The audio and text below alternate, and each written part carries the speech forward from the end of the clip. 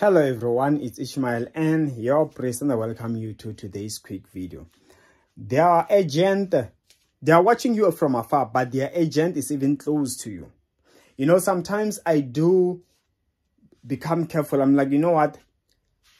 Sometimes I do comparisons. I'd be like, okay, when I told this person close to me this thing, I've realized my things never fall apart. But it seems like every time this other person knows, things end up falling apart. It means there's either a spirit inside them that is bad or something bad.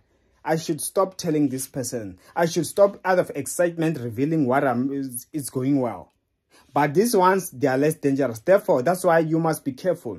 Sometimes the enemy uses someone as an agent. You find that they have a spirit possessing them, and that spirit is capable of going out and reporting to see. Remember, it's a monitoring spirit.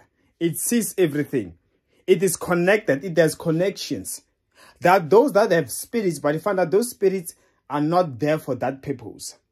That is why I pray.